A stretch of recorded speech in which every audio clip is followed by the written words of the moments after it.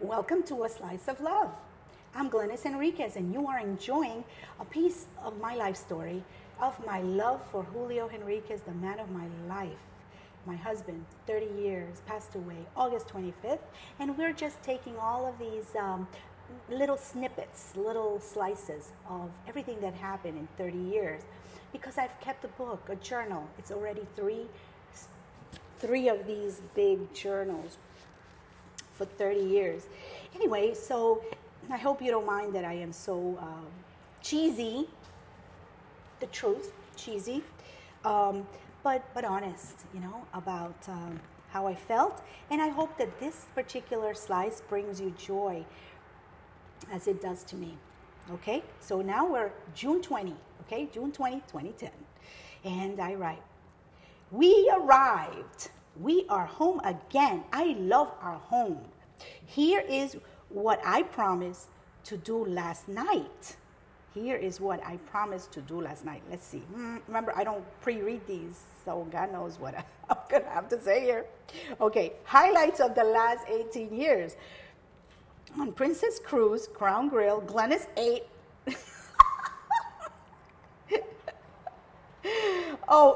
Here it is. Here is what I promised to do last night. I promised to write all the highlights of the cruise. So on June 18, on Princess Cruise, the Crown Grill, Glenis ate. Glenis would be me. Glenis ate a 22-ounce porterhouse steak and almost exploded. Julio is very funny when he makes the facial expression that I ate it. Wedding, honeymoon, chasing after thieves on the train. Oh my God, highlights of the last 18 years. These are my highlights. They ran off with our luggage when we got married. This is funny, this is so damn funny. These are the highlights of the last 18 years, not just the cruise, the 18 years.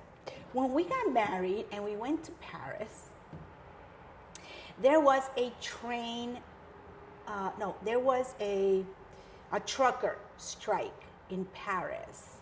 And what they do in France is when they have trucker strikes, all the truckers decide to coordinate and park their rigs, one behind the other. It's a tremendous organization of doing this, but they basically block the entire highways and they walk away. The key is in their pocket and they leave. They close the door and they have all of these long 18-wheelers back to back to back to back. So when we went to Paris and we thought we were going to be driving to the south of France, we couldn't. So we had to take the train.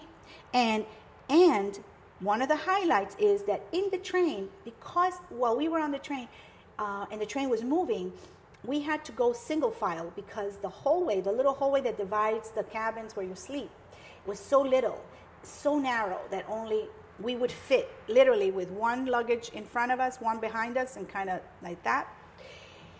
And a happy person, a good Samaritan, a man, asked if he can help me. Of course, I said yes. I had a lot of bags.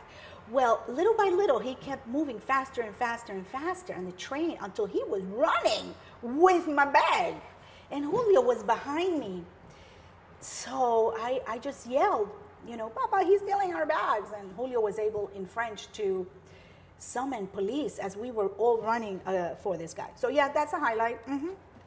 Okay.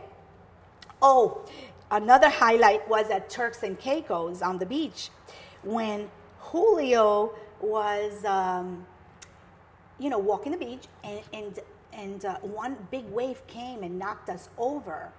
And some people there, ladies, came to help Julio, of course. And the lady says, hey, you lost your soul. We had those walking shoes, the ones that you take in the water. He looks back and says, is that your soul? And he looks and says, no, that's not my soul.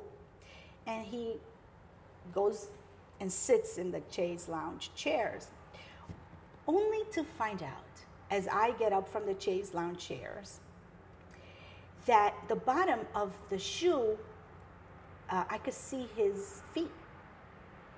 So that meant that the lady was right. The sole had detached from the bottom of the seat of the shoe. But Cool Julio would not tell that lady that was his because he's just too damn cool. So he did not want to be embarrassed. But that is a highlight because he walked to the boat. All right. And yeah, so those are pretty much the giant highlights. Funny daddy highlights.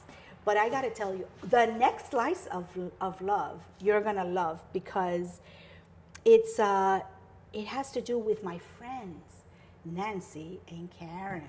So, gotta wait. Next week, I'll share that with you. Okay? Till then.